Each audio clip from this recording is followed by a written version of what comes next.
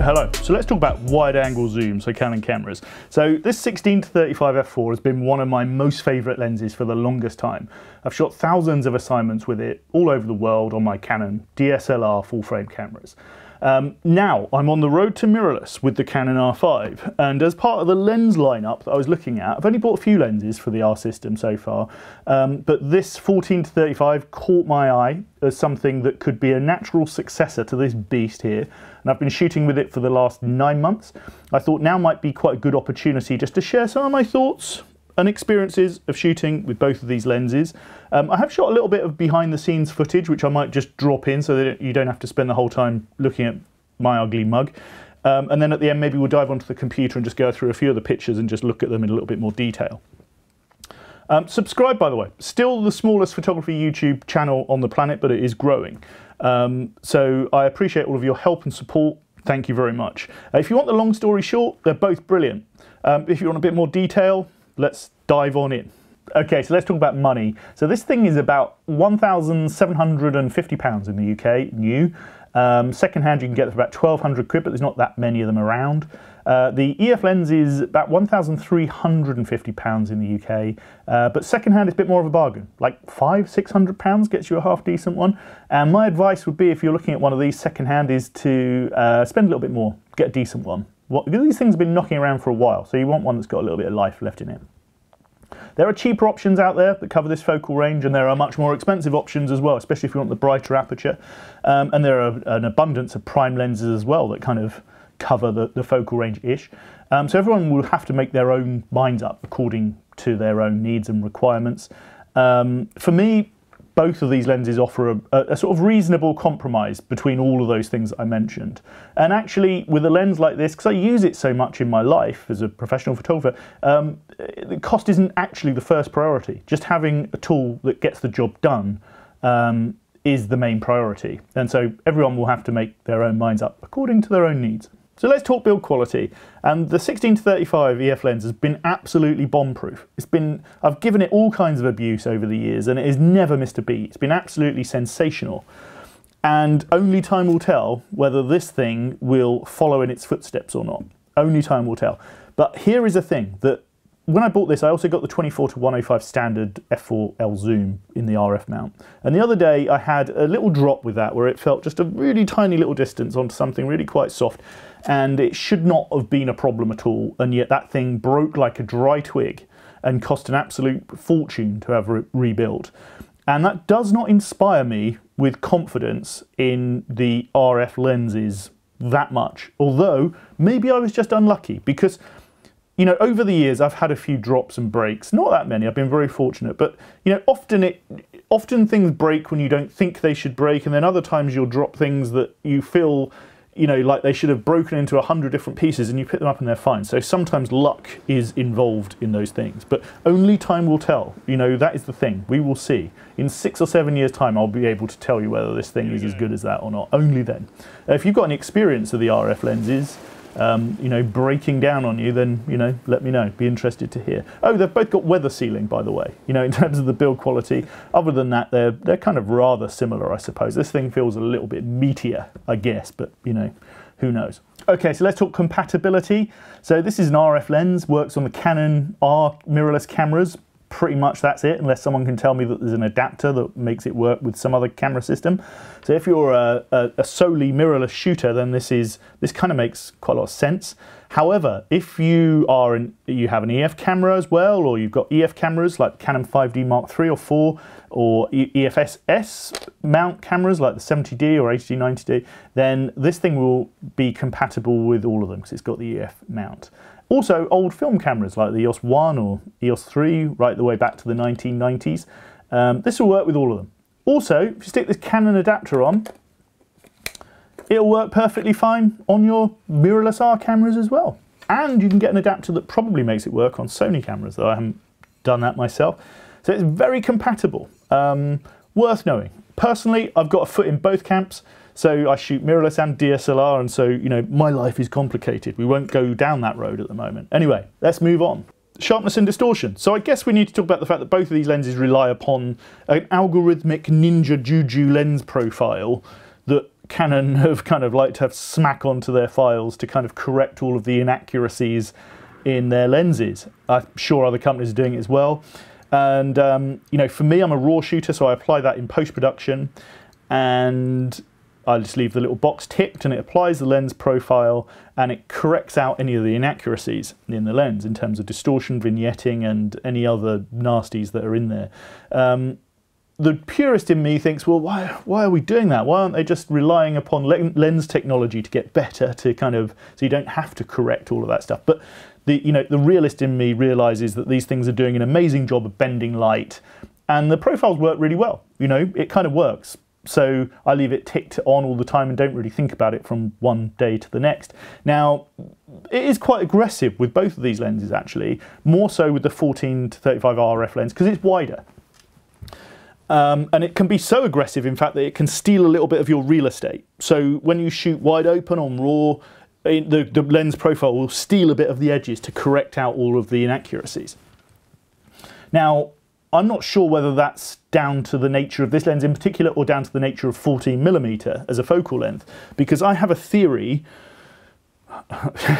forgive me for this theory, you may not agree, but my theory is that 16mm is kind of a sweet spot in terms of extreme wide angle, that it enables us to kind of capture things and still get a relatively natural feel without distorting too much. As soon as you go wider, you open up kind of a world of Salvador Dali, bendy-wendy kind of distortion that just kind of happens because we're kind of trying to bend light too much, effectively, trying to get too much in. Now, even with the corrections applied, this thing is still significantly wider. So if you're using it at that wide end in the real world, let's say you're trying to photograph a really small room, you'll still get much more in with this than you will with the 16mm. So it kind of is still worthwhile having that extra bit of focal length, even though you're going to lose a little bit to the profile correction. In terms of sharpness, I've never had an issue with this lens at all over the years that I've used it. Any of the focal ranges or any of the apertures, it just kind of works. And this lens has been exactly the same. It's been absolutely brilliant. It's bitingly sharp. Actually, you know, bitingly sharper than this bitingly sharp lens, which is kind of, you know, I don't know where else we can go with that, really. Yeah, in terms of, I'm not a technical lens chart kind of person, so I just either have a lens that I like the pictures from it and I think it's great and they're sharp enough and they kind of do the job and then I give it the big thumbs up, or I see a problem with the lens and then I don't like it. But for me, both of these lenses just get the job done. I'm sure there are other resources out there that will give you a bit more of a kind of technical accuracy about whether there's fringing in the purple channels or not, you know, but that's not really my scene. I don't see any fringing with these or chromatic aberration or any of those things, but that doesn't mean to say they're not there. You just, you know, do your own research if you're bothered by such things. Okay, so let's talk about handling. And the RF lens is a little bit lighter. It's 540 grams, whereas I think this is 600 and something. But with the adapter, it's even heavier still and obviously bigger, longer. Whereas the negative to the RF lens, if there is one, is that it's ever so slightly broader around the beams, ever so slightly wider. And that can be, you can sort of notice that in real use, especially with a lens pouch. In terms of the overall kind of picture of the lens, they're kind of similar in many ways. The red dot from the EF lens is gone and replaced by some kind of underwhelming little red line, which is really annoying, especially when the rest of the lens is ever so slightly featureless, because it can be a little bit tricky in difficult lighting. You have 3 rings on the RF lens as opposed to 2 on the EF lens. Now this thing, let's take the adapter off, this thing has always kind of struck me as being kind of a bit of a design classic, really, because you've got your big zoom ring at the back, you've got your big focus ring at the front. It's got everything that you could possibly need on it, really. Your image stabilizer on and off and your autofocus on manual. And it's just kind of like simple, right? It's kind of everything that you need in a lens, whereas this thing is a little bit more complicated. You have your zoom ring at the back, which is with this, has this kind of ridge in it, which is fine, but my hand often doesn't, you know, sometimes doesn't find it quite as easily, but that maybe is just evolution.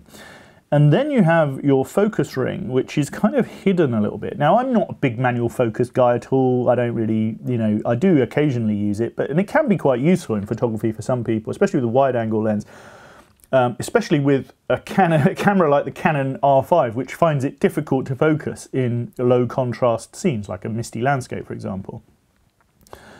Under those circumstances, manual focus can be really useful, and they seem to have forgotten to put the little focus window that you've had for 100 years on all your different lenses, which tells you kind of how far away things are.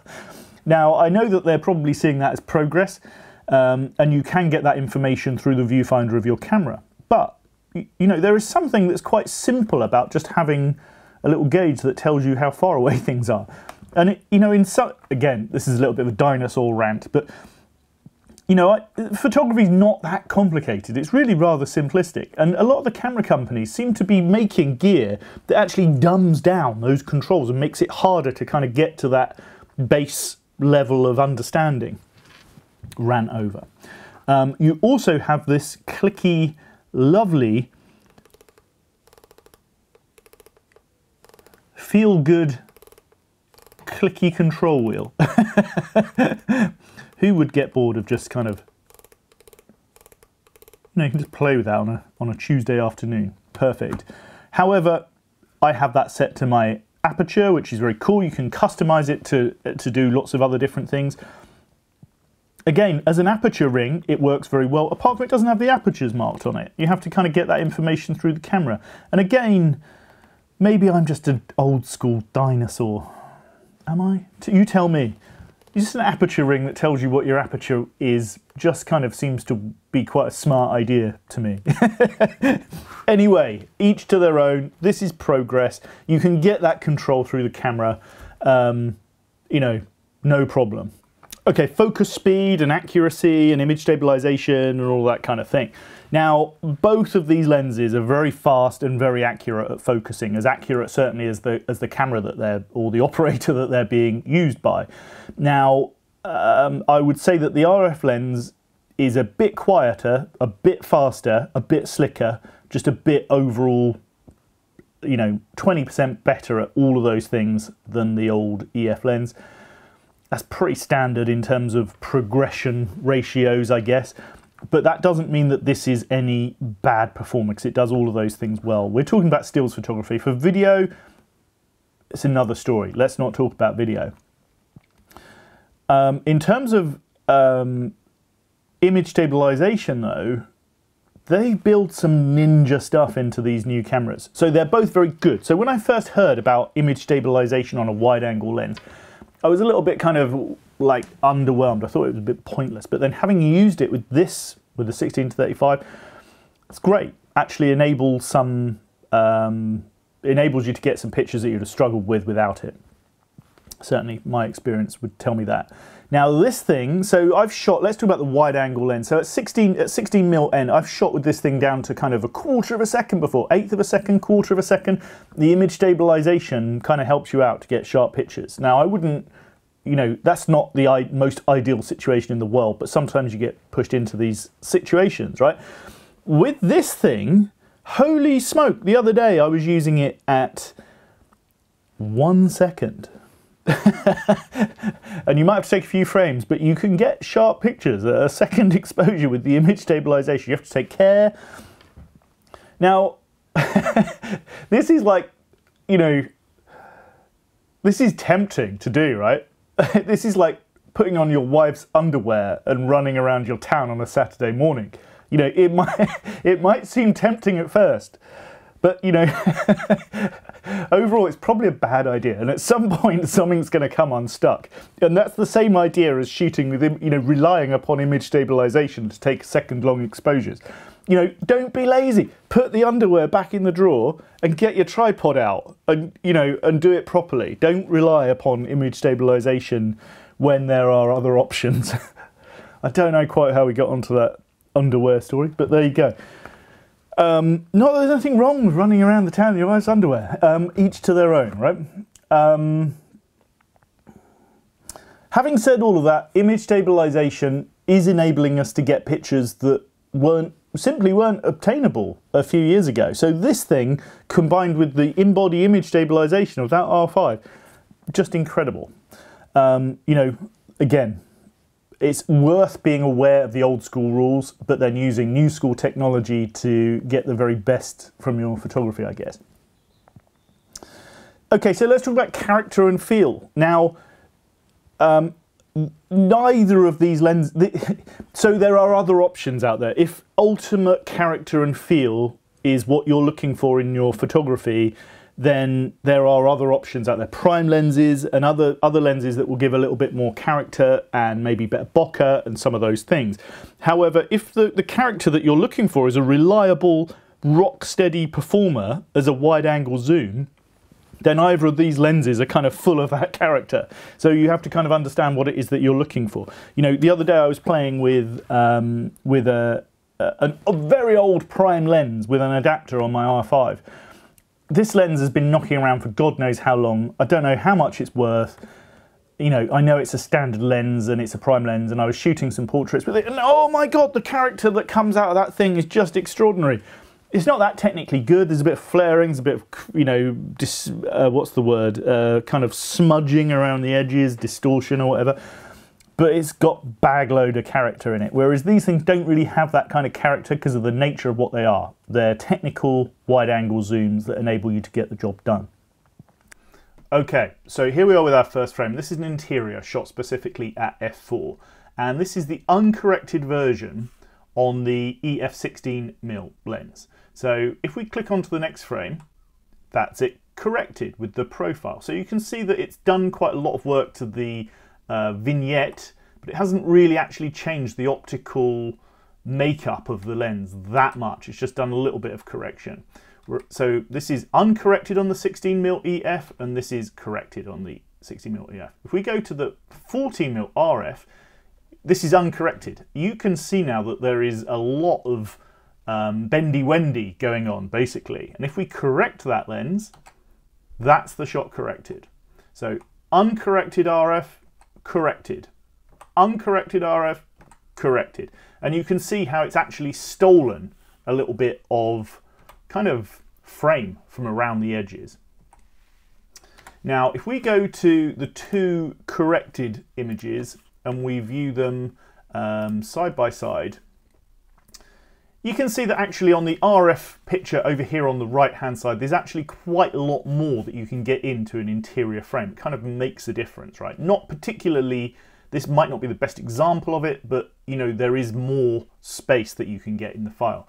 If we then go into, if we zoom into these files, and I've shot specifically f4 here, so that, and I've focused pretty much on this vase in the middle of the table, and you can see that the actual sharpness of both lenses is kind of similar all the way through. From the sort of background here, it's more than acceptably sharp all the way through to here. You can start to see a little bit more distortion on the EF 16mm lens, I would say.